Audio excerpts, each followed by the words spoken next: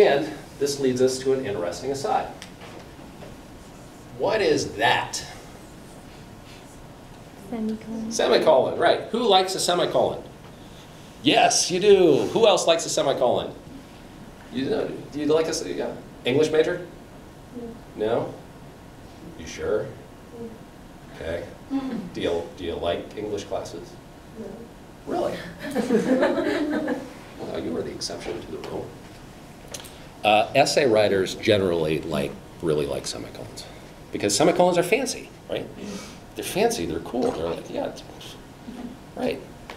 And you could probably get this with this, actually doesn't erase very well, marker. Here's my advice on semicolons for this kind of writing, for report writing. I wouldn't use them.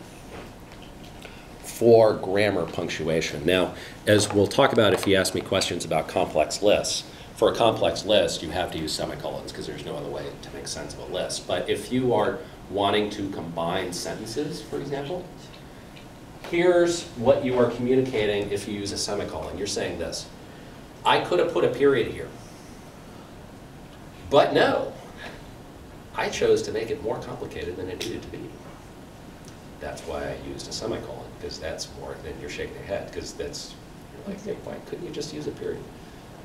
Never mind the fact that most people use, not saying you, I'm saying most other people who use semicolons don't use them correctly because they get confused about what exactly the rules are.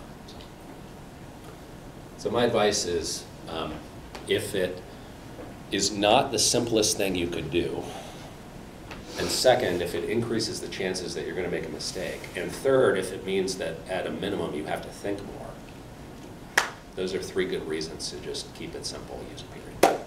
So, there you go. So that's it.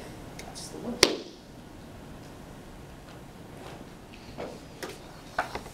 So how's about this? Let's take a 10-minute break.